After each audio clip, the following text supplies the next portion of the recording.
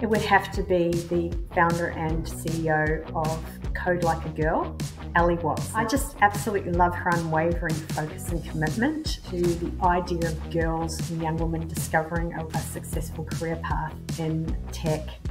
She simply just stands for all things good. One woman in tech that I would admire is Padmashree Warrior. Her ability to carve out a long-term vision and laser-focused execution capabilities, her leadership and hold over technology and innovation, something that always inspired me. Her name is Sasha McQuaid. She's the head of education for ANZ over at Adobe. Probably is one of the best salespeople I've ever seen in terms of work ethic. She's also a single mum. How she drives value for her customers and for herself, and her pure tenacity. One that I can really relate to more recently is Indira Nooyi. I happened to read her book, My Life in Full, and I relate to it because I was also raised in an Indian household. Because of the same connectedness, I could really admire the way that she has grown from strength to strength.